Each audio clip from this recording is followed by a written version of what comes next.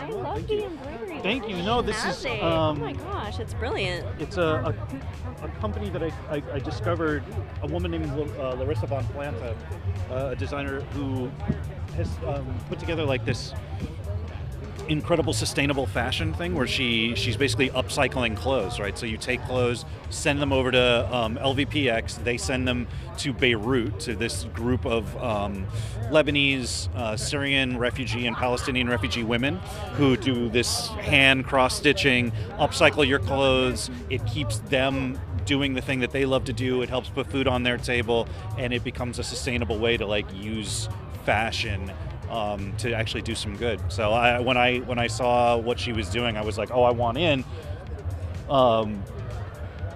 We sent this suit over, and it came back like this, and I'm just like completely blown away. I mean, look at this. Oh my gosh, Like, Thomas, you are a sustainable king. I love it. Yeah, man. They put the Arabic calligraphy of Amanda and I's charity on the back here in the middle of my back.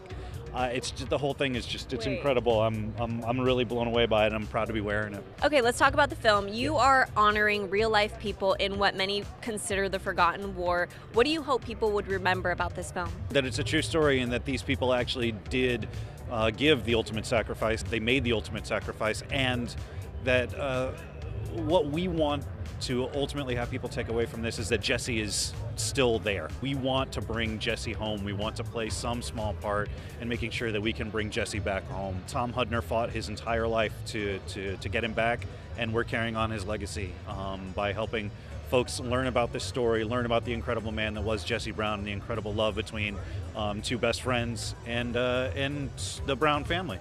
I have to say, such a beautiful portrayal of Jesse Brown. He seemed like such a warm, sweet, amazing man and was so romantic with his wife, Daisy. So I have to ask you, what is the most romantic thing you've done for Amanda?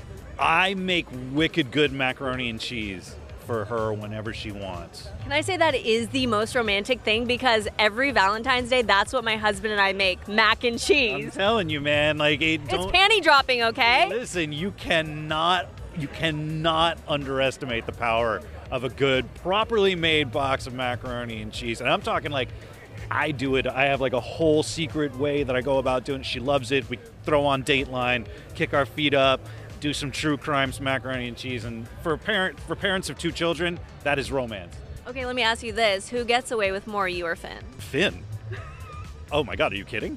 I know exactly where I fit in the hierarchy at home. I know that at the top is Finn, right equal with Finn is Nathan, our son, and then somewhere down the line, after Gus the donkey, Herman the horse, like a couple of the other critters, like I fall in somewhere down in there. I'm very well aware of my place in the world, yeah. So Joe's character, he says that he looks like a Frank Sinatra and that's how he would pick up women. In real life, he picked up his wife Sophie by saying, you know, he looks like a George Clooney, like people would tell him that he looks like real life George Clooney. I don't think that's how he picked up Sophie, but he at least told her on the first date.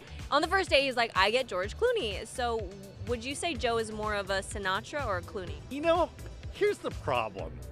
It's like, let's be completely honest, right?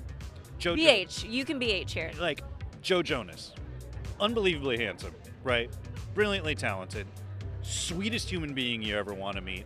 And like, Joe Jonas is a cool name. Like, you can't have all of it at the same time. He's kind of a prick because like it's such a selfish thing to have a cool name, to be super handsome, to be super talented, to be really cool, to be a great dude, to be married to a really cool woman, to have like this amazing heart and this amazing family that everybody loves. And it's like, dude, would you just off, like just save some for the rest of us. I don't know who Joe looks more like. I can't get over looking at Joe. That was the most beautiful fanboy moment I've ever seen. And I hate love that guy. Great guy, great guy. Okay, before I let you go, I have to say I was a really big fan of The Dropout, and I wanted to know what Amanda's reaction was when she heard Jennifer Lawrence say she will not play Elizabeth Holmes because Amanda killed it. Listen, I know that Amanda has nothing but respect and love for Jennifer Lawrence. I mean, who couldn't? She's incredible. I sort of remember something like that coming through, that there was a mention of it, that it was just sort of like one of those moments of like, God, that really means a lot to me. And then it was like, oh yeah, the donkey needs to be fed, and like the horse, and you're like, we gotta change a diaper, and you know what I mean. God, I get it. I get it. Well, good luck. Have so much fun tonight, and resume your diaper duties at midnight. Okay. Absolutely. Thank you.